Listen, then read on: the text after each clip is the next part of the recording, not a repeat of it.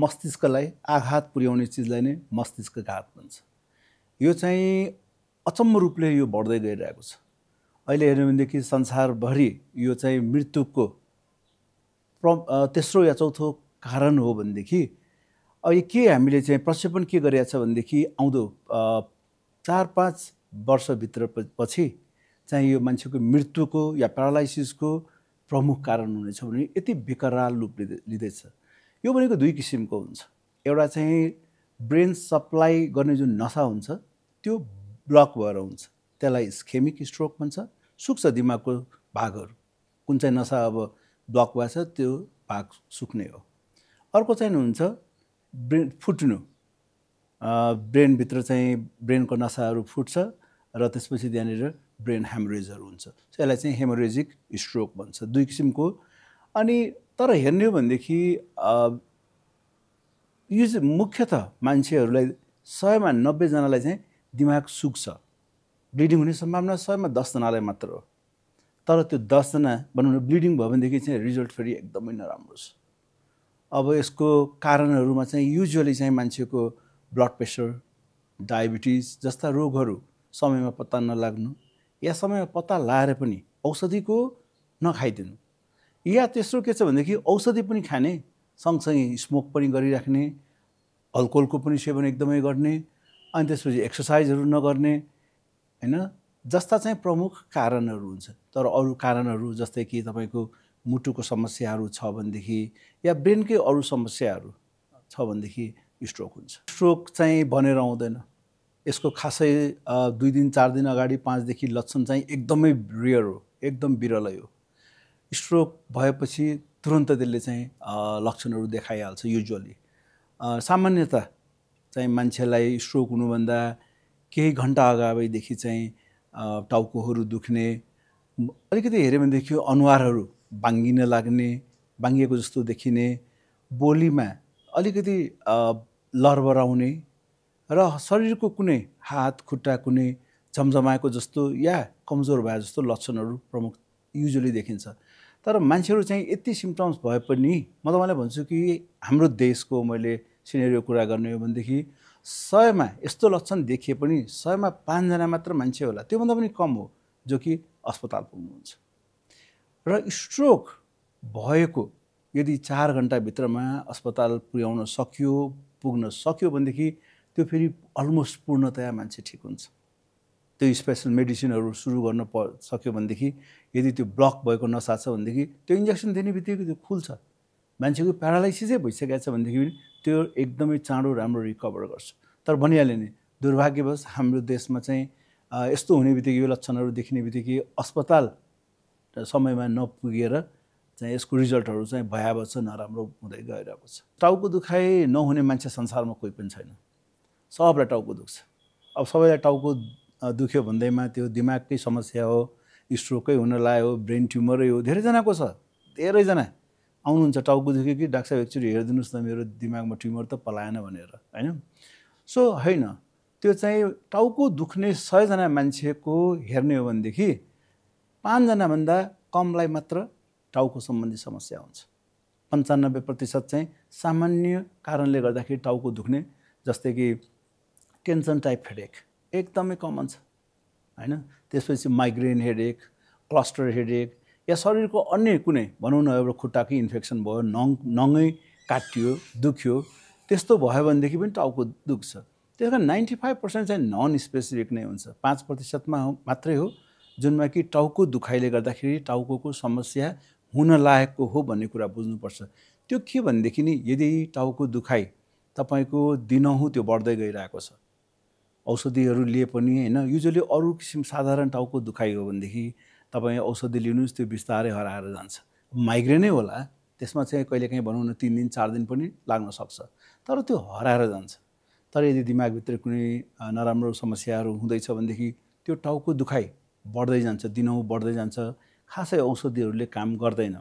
र स्पेसली के हुन्छ भनेदेखि टाउको दुखाइ सँगसँगै मान्छेकोमा बान्ताहरू हुन थाल्ने, अनि वाकवाकीहरू आउने, आँखाहरू देख्न कम हुने जस्ता लक्षणहरू चाहिँ थपिँदै जान्छ।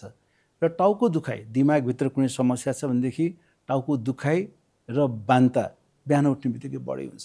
बिहान उठ्ने बित्तिकै खाटबाट उठ्यो भनेदेखि चक्कर लाग्ने, वाकवाकी हुने, टाउको एकदमै बढी दुख्छ। अचानक कसैलाई चाहिँ अब उसको शरीरको कुनै भाग झमझमाउन थालेको, कमजोरीहरू जस्तै कुनै औँलै मात्र भए पनि कमजोर भएको, कुनै आँखा अलिकति देख्न कम भएको या अनुहारहरू बाङ्गिएको, थुकहरू निल्न गाह्रो भएको जस्तो लक्षणहरू यदि अचानक देखिएको छ भनेदेखि त्यो चाहिँ तपाईँको स्ट्रोकको लक्षणहरू हो। त्यस कारण यसको लागि यस्तो बेलामा यस्तो हुने बित्तिकै चाहिँ अस्पतालमा पुगे राम्रो हो। स्ट्रोकको चाहिँ खासै प्राथमिक उपचार छैन, त्यसको चाहिँ स्पेसल मेडिसिनहरू हुन्छ हैन। जस्तै कि अब ब्लड प्रेसर कसैको एकदमै हाई छ रे, हाई छ भनेदेखि ब्लड प्रेसरको अब औषधि खाएको छैन भनेदेखि औषधि खानु पर्यो। अनि तर तुरन्त त्यो घरमा चाहिँ स्ट्रोक हुन लाग्यो भनेदेखि घरमा तुरन्तै प्रिभेन्सन गर्ने खासै चिजहरू चाहिँ छैन। युजुअली स्ट्रोक भनेको तपाईँको धेरैजनालाई हुने टोयलेटमै हो। टोयलेटमा जब कि स्पेसली चाहिँ कन्स्टिपेसनले गर्दाखेरि यो बल लगाउनु पर्छ नि, अनि त्यसपछि भनौँ न ब्रेन ह्यामरेजहरू भएको चाहिँ एकदमै कमन हो। कसैमा बढी खोकिया छ भनेदेखि पनि त्यसले पनि स्ट्रेनहरू गराउँछ, अनि त्यसपछि ब्रेन ह्यामरेजहरू हुन्छ। कुनै पनि चिजमा बल गर्नु हुँदैन जसले गर्दाखेरि कि टाउकोभित्रको प्रेसर बढोस्। जस्तै कन्स्टिपेसन या उमेर बढ्दै जाँदाखेरि प्रोस्टेट, पिसाब गर्न गाह्रो हुँदाखेरि पनि बल गर्नुपर्छ नि हो। यस्तो चिजहरूले चाहिँ प्रिसिपिटेट गर्छ ब्लड प्रेसरको बिमारी, मुटुको बिमारीहरू, अनि त्यसपछि सुगर, जसले कि औषधिहरू खाएर या कन्ट्रोल जसको हुँदैन, जसले व्यायामहरू गर्दैन, जसले अत्याधिक मदिरापान सेवन गर्नुहुन्छ, चुरोट खाने अर्को या ड्रगहरू युज गर्ने मान्छेहरूमा चाहिँ स्ट्रोकको लक्षण धेरै नै हुन्छ। तर ओभरअल बुझ्ने हो भनेदेखि उमेर बढ्दै जाँदाखेरि यसको सम्भावना बढ्दै जान्छ। दुर्भाग्यवश भन्नुपर्दाखेरि हरेक रोग चाहिँ थाहा छैन किन हो, ईश्वरले युजुअली फिमेललाई नै बढिदिएको छ। थाहा छैन, यो चाहिँ अब ईश्वरको भन्छौँ हामी होइन। Usually majority of the disease फिमेलमा छ। वर्षमा मैले सायद 5-7वटा मात्र यस्तो बिरामी भेट्छु स्ट्रोक हुने बित्तिकै, जो कि 3-4 घन्टाभित्रमा आइपुग्नुहुन्छ। अदरवाइज सबै होइन। हामी कहाँ के चलन छ भनेदेखि जबसम्म मान्छे अचेतै हुँदैन नि, युजुअली सकेसम्म अस्पताल लैजान पनि नखोज्ने र आफू जान पनि नखोज्ने। समस्या भएछ भनेदेखि घरै जानुपर्ने, घरैमा सुत्नुपर्ने, त्यो छ कि हामी कहाँ ट्रेन्ड। समस्या भएपछि कसरी हुन्छ, तपाईँ कहाँ हुनुहुन्छ त्यहाँ नजिकको कुनै अस्पतालमा पुग्यो भनेदेखि टाइमली तपाईँको यो रोगहरू पत्ता लाग्यो भनेदेखि आउटकम राम्रो हुने त हो नि। पक्कै पनि स्ट्रोकको लागि जुन चाहिने सुविधाहरू, त्यो किसिमको अस्पताल, त्यो किसिमको सामानहरू, त्यो किसिमको एक्सपर्टहरू पक्कै पनि हामी कहाँ चाहिने भन्दा धेरै कम छ होइन। अब यो त सबै हाम्रो देशको रिफ्लेक्सन त हो नि, हाम्रो कन्ट्रीको स्ट्याटस के हो त्यही अनुसार पनि अलमोस्ट हेल्थको स्ट्याटस त्यही त हो नि। अनि पक्कै पनि भनौँ न स्ट्रोक कतैतिर अब म राखौँ न भनौँ न, अब काठमाडौँ भ्यालीभन्दा बाहिर कतैतिर स्ट्रोक भयो भनेदेखि अब कति ठाउँ यस्तो छ नि, मुगुमा भनौँ न, एउटा कर्णालीमा कुरा गरौँ, त्यस्तो रिमोट एरियाहरूमा तपाईँको स्ट्रोक भयो भनेदेखि त्यो 3-4 घन्टाभित्रमा कहाँबाट त्यो न्युरो अस्पताल पुग्न सक्छ त? पुग्नै सक्दैन। त्यस कारण यस्ता कारणहरूले गर्दाखेरि हामी कहाँ चाहिँ भनौँ न, एउटा त पहिले रोग पत्ता लगाउन पनि एकदमै गाह्रो हो र समयमै उपचार पनि नदिन सकेको धेरै नै अवस्थाहरू छ। यदि स्ट्रोक चाहिँ अब सानो मात्र छ भनेदेखि त्यो बिस्तारै, या भनौँ न प्यारालाइसिस भएको छ भनेदेखि बिस्तारै 3 महिना 4 महिना 6 महिनामा रिकभर हुन्छ, नर्मल हुन्छ, राम्रो हुन्छ। त्यही नै स्ट्रोक ठुलो छ, आउँदाखेरि मान्छे कोमामा छ भनेदेखि चाहिँ अब त्यसको बाँच्ने नै सम्भावना तपाईँको 100मा 20-30 मात्र हुन्छ। यदि त कोही कोमामा आएको छ, अब हेमोरेजहरू धेरै ठुलो छ, सुकेको दिमागको भाग धेरै ठुलो छ भनेदेखि 20-30% मात्र मान्छेहरू बाँच्नुहुन्न, बाँकी बाँच्नुहुन्न। Almost 70% they don't survive. र जो बाँच्नुहुन्छ नि, भनौँ मैले जुन 20-30% भने नि, उहाँको पनि अलमोस्ट धेरै जसोको प्यारालाइसिस भइसकेको हुन्छ। प्यारालाइसिस भन्ने चिज चाहिँ यो अलिकति गाह्रो नै छ होइन। एकचोटि शरीरको कुनै भाग कुनै पनि कारणले कमजोर भइसकेको छ भनेदेखि त्यो चाहिँ फेरि रिकभर हुन टाइम लाग्छ होइन। प्यारालाइसिस भइसकेपछि 10% मात्र हो जसको कि पूर्णतया राम्रो भएर आफ्नो काममा फर्किनुहुन्छ। 90% मा कुनै न किसिमको कमी कमजोरी सधैँ लाइफभरिको लागि हुन्छ। कुनै न किसिमको उहाँलाई चाहिँ सहयोग आफू भनौँ न आफ्नो दिन डेली जुन वर्कहरू छ नि त्यो गर्नलाई कुनै न किसिमको सहयोग आवश्यक पर्ने गरेछ। हाम्रो हातमा धेरै चिज छ स्ट्रोक हुन नदिन। पहिला त के छ भनेदेखि एउटा मैले भनिहालेँ एउटा उमेर भइसकेपछि आफूलाई चाहिँ कसरी हुन्छ स्वस्थ राख्नलाई हैन कसरी हुन्छ आफ्नो रोगको पहिचान समयमै गर्न सक्यो भनेदेखि स्ट्रोकबाट बच्न सकिन्छ।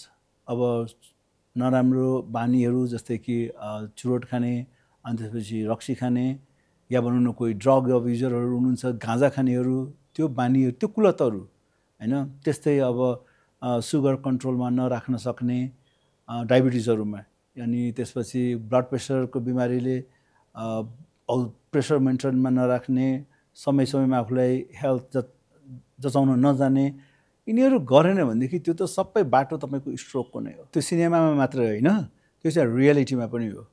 स्ट्रेस एउटा धेरै ठुलो फ्याक्टर हो, धेरै ठुलो फ्याक्टर हो।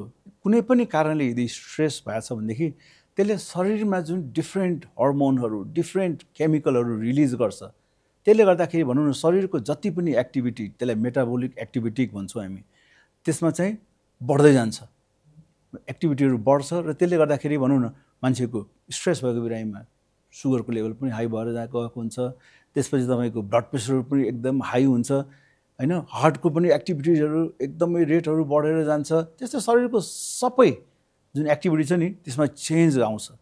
त्यसले गर्दाखेरि सडन स्ट्रोकहरू भएर मान्छे बेहोस हुने पक्कै पनि हुन्छ। मैले धेरै सुनेको छु कि मान्छे जिममा हैन ढल्ने त्यसमा चाहिँ यो अब फुडसँग या तपाईँको प्रोटिन डायटसँग या त्योसँग हामीले चाहिँ खासै धेरै सम्बन्ध देख्दैनौँ। मेन कारण के छ भनेदेखि नि हामीहरू आफूलाई नै थाहा हुँदैन कि हाम्रो मुटुको अवस्था के छ भनेर। कतिको त्यो मुटुको समस्या हुनसक्छ नि थाहा हुँदैन। त्यस्तो मान्छे जिममा गएको बेलामा आफ्नो रेगुलर क्षमताभन्दा बढी गर्ने बित्तिकै त्यो चाहिँ स्ट्रोक हुन्छ। नेपालमा स्ट्रोकको उपचार सेवा चाहिँ धेरै राम्रो भन्न सकिँदैन, सन्तोषजनक पनि भन्दिनँ हैन। स्ट्रोक भनेको भनौँ न यसलाई चाहिँ हाम्रो भाषामा चाहिँ टाइम इज ब्रेन भन्छौँ हामी हैन। यदि 3-4 घन्टाभित्रमा यसले उपचार पाएन भनेदेखि यसले चाहिँ डिजास्टरै गर्छ। दुर्भाग्य हाम्रो देशको भौगोलिक अवस्था हामीहरूको सचेतनाले गर्दाखेरि यो एउटा त हामी समयमै पुग्दैनौँ र त्यसपछि यसको ट्रिटमेन्ट जुन मैले भने नि 3-4 घन्टा भन्छ गोल्डन आवर भन्छौँ हामी यसलाई हैन। स्वर्णिम समय यतिभित्र गयो भनेदेखि रिजल्ट राम्रो छ, एकदमै राम्रो छ। त्योभन्दा ढिलो भयो भनेदेखि त्यो चाहिँ रिजल्ट राम्रो छैन। त्यसकारण हाम्रो देशमा स्ट्रोक सम्बन्धी सेन्टरहरू 2-4 ठाउँमा मात्रै छ। अलमोस्ट 3 करोड मान्छेलाई 2-4वटा मात्र स्ट्रोक सेन्टरले कहाँबाट भ्याउँछ। त्यसकारण स्ट्रोक भइसकेपछि हामी कहाँ रिजल्टहरू त्यति राम्रो छैन, धेरै नै हुन बाँकी छ।